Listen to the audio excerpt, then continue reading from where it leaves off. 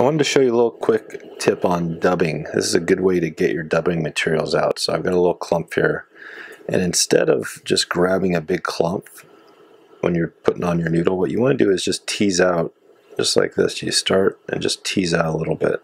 So I'm doing that, and what that does is allows you to put that little noodle and allow you to keep a better noodle. And you can even watch as I'm going. I'm just going to kind of roll as I'm teasing out.